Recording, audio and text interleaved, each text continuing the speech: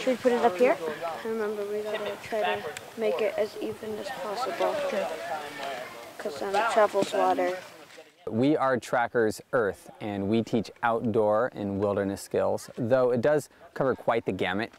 Our organization is actually broken up into 4 guilds: Rangers, which teaches a lot of wilderness survival, tracking; Wilders, which teaches homesteading, wild plants, efforts of sustainability; the Mariners, boating, fishing, all kinds of water activities, and also water ecology; and the Artisans, that is what people would not expect from an outdoor education school.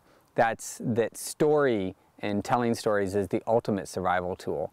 We founded Trackers because a lot of the things we were doing in outdoor education were not real authentic skills that we felt were relevant for kids to build those deeper relationships that were important.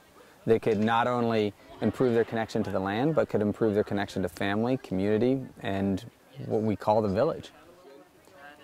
The village encompasses a lot of things, and it's a word often used relating to community. But for me, probably the most important aspect of the village is family. And I often think it's time that we take back that word, the concept of family, because there can be a lot of diversity in family. Family can encompass a lot of things, but at its heart, at its core, it's a love and respect for those immediately in your life, a love and respect for those that you are familiar with. Right now, we're with our 9-month Rangers Apprenticeship Program. The Rangers Apprenticeship Program is designed to immerse students, teens, actually even younger than that. It's designed to immerse them into the world of our Rangers Guild. And the core studies of our Rangers Guild are 3 things: the wilderness survival, tracking, and the curriculum of shadows. So what we're doing today is these guys are rapidly working as fast as they can to get their debris shelters done before the rains come. They're coming any moment. Earlier today we went around and we gathered as much material as we possibly could. So we gathered leaf litter, a bunch of branches, big long sticks for the ridge poles, all sorts of good stuff. And then we arranged them around in piles. Actually, they were pretty big piles. And after all that, all the debris was collected, they went to their spots, selected this spot, it's a pretty good one, and made a mattress. So this mattress is super cozy, made of dry moss and leaves, and you want to take a lot of time working on it because it's an important spot. That's what you're sleeping on. And it insulates you from the ground, so it's not as cold.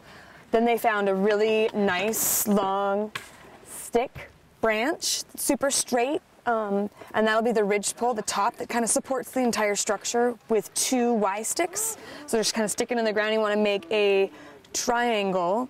So it's not, you kind of think of it, I always tell the kids that I work with that it's a debris sleeping bag, not a palace, because you want to be able to warm up all the little nooks and crannies with your body heat. So they built the mattress and then the ridge pole and the 2 Y sticks to support it. And then they very carefully laid out little bits of sticks all along, kind of like ribs, made sure there was no big holes or gaps that water could reach in. And then they just started piling debris on, piling and piling and piling. And what they're hoping to do is get at least up to 2 feet up their arm, like be able to reach their arm in and be that deep.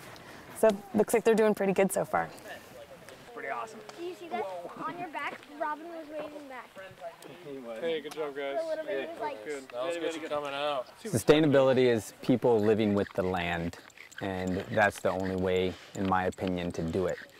If you separate yourselves from the land, then that's not a plausible or even economical result. And when we think about economy, we don't think about economy as currency. We think about economy as reciprocal relationships.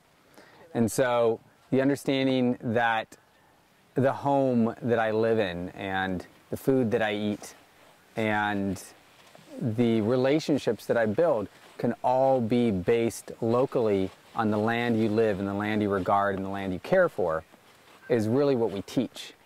We teach skills that can allow you to experience that with a depth that we don't get to experience in our modern society. We teach skills of resiliency, but they're ultimately leading towards a deeper understanding that the relationships of livelihood and respect can be created in a way that our modern world that abstracts everything doesn't allow us to live. Okay, build that up. We're good. You guys keep an eye on how delicately I was handling that when I was. Good job, Tobias. Somebody give Tobias a hand.